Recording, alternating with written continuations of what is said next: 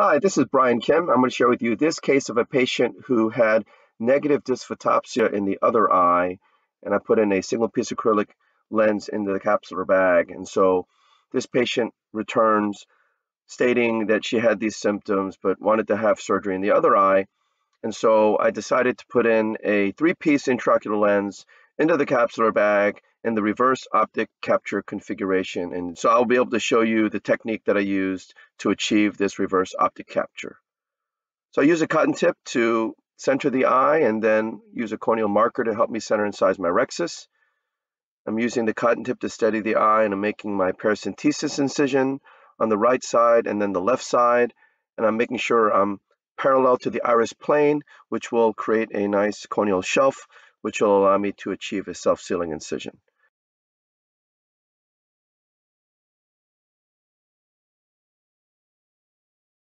I'm injecting intracameral lidocaine and then some intracameral epinephrine. This patient had a little bit of a floppy iris, so I'm injecting some dispersive viscoelastic to fill the anterior chamber.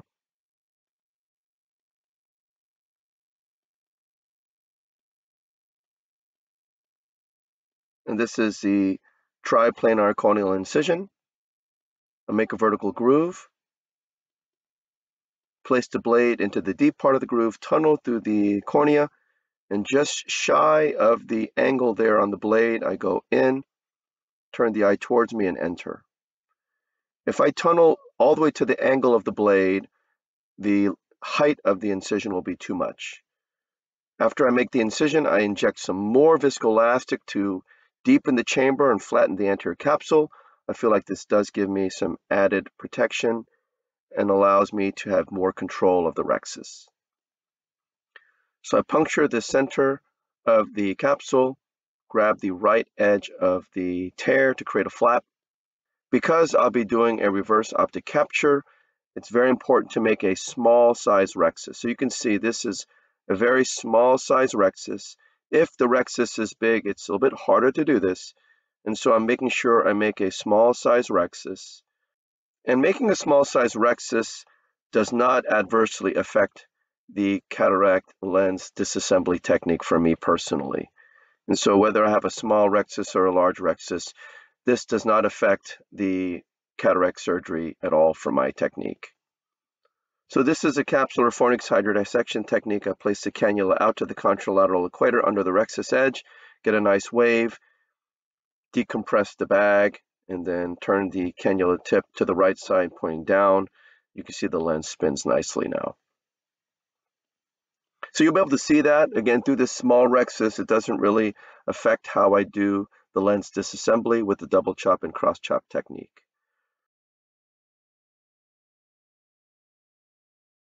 I lift the incision with a chopper, go in with irrigation off to minimize Descemet's trauma. Removing the surface epinuclear material, place the chopper underneath the rhexis edge out to the equator, point the phaco tip vertically subincisionally, crushing and dividing the lens by bringing the instruments together, placing the chopper underneath the right heminucleus, pulling it centrally toward the phaco tip, and dividing the right heminucleus. Lifting the first quadrant up with some high vacuum, emulsifying the lens piece, getting underneath the second quadrant, pulling it up out of the bag, grabbing it with some high vacuum, and then emulsifying the lens piece. Turning the second heminucleus in front of me, placing the chopper around the lens piece, pulling it centrally toward the phaco tip, and then dividing the lens piece using some vacuum, grabbing that third quadrant, and then emulsifying the lens piece after breaking it up into smaller pieces. Turning the fourth quadrant in front of me, placing the chopper around the lens piece, pulling it centrally towards the phaco tip, and then emulsifying the lens pieces. So this is the final piece there of the fourth quadrant. Use a little vacuum to lift it up, crushing it between the chopper and the phaco tip, and then emulsifying the lens piece. You can see that was a fairly soft lens. So the endonucleus is gone, removing the epinuclear material, grabbing the anterior portion, and it starts to tumble out. I take the chopper out, push BSS in, take the phaco tip out, and go in with the INA handpiece. Adjusting the sleeve. Starting to polish underneath the rhexis edge, looking for any cortical material. Again, this is under cortex mode. Very carefully. Again, I'm not really using high vacuum. I'm using foot pedal control as I go underneath the rexus edge because I know it's fairly clean. And then I switch to polish mode to remove the lens epithelial cells under the rexus edge.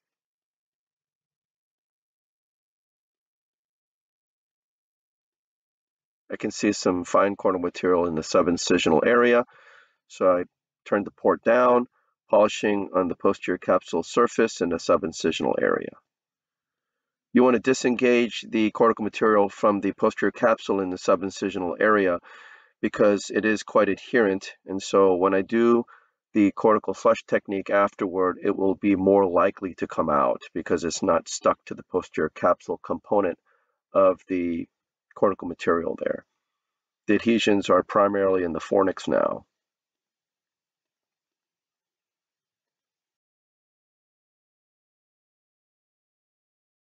Once I'm satisfied, I place the BSS cannula through the paracentesis, point the tip into the subincisional capsular fornix, and I start to pulse the BSS. You can see there's quite a bit of cortical material that's starting to get loosened.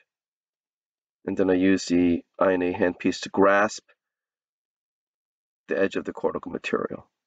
There's a little bit more in the subincisional area on the right side that I was able to pulse, and then I grasp it with the INA handpiece again.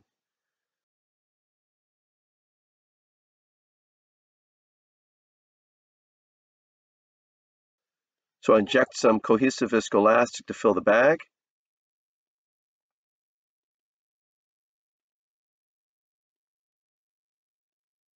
And then I'm going to sweep on the left side first. As I'm sweeping, you can see it does mobilize some cortical material that was hidden in the subincisional area. And then I'm going to sweep on the right side.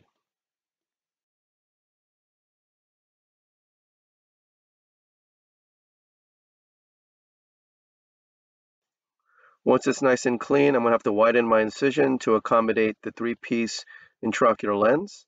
I'm using my paracentesis blade to widen the incision.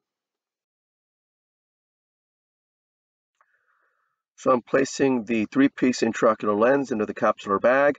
I position the bevel facing to the left so the leading haptic comes out planar and goes within the bag. As the optic is delivered, I rotate it 90 degrees counterclockwise, which allows the optic to be delivered flat. And you want to make sure the trailing haptic comes out pointing to the right.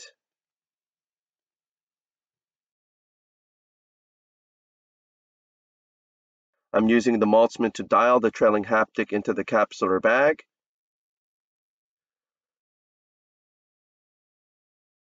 I place the INA handpiece in with irrigation off, go underneath the lens, remove all the viscoelastic from within the bag and underneath the lens as well. So this is the reverse optic capture technique. I have the INA handpiece under the lens. I'm placing the cannula on top of the lens, and I'm going to very gently pull the optic towards me, and I'm trying to gently tilt it in such a way that the part of the optic that's away from me will be prolapsed anterior to the rexus edge, as you can see right there. And so now the distal optic is anterior to the rexus edge, and the proximal side is also anterior to the rexus edge, which is very easy to do since you're just pulling out the INA handpiece, which allows you to keep that capsule rexus underneath the optic. So now you can see the cat-eye configuration of the capsule rexus. The optic is in front of the capsule, and the cat-eye configuration is being held by the optic haptic junction. I use the INA handpiece and the cannula to control the lens, and I gently tilt it so that the edge of the optic away from me is tilted upward and it pops anterior to the capsule. Once I get the distal optic up anterior to the rexus edge, the optic towards me is very easy to prolapse up anterior to the rexus edge. So you can see the cat-eye configuration of the capsular rexus now. The optic is now anterior to the capsular rexus. This patient saw me post-op day 1, and she was very happy because she noticed that there is no more shadow in this eye compared to the other eye. And so we'll discuss whether or not she wants to have anything done about the other eye as far as doing an IOL repositioning or exchange to reduce the negative dysphotopsia. So I hope this was helpful to you, and I thank you for your attention.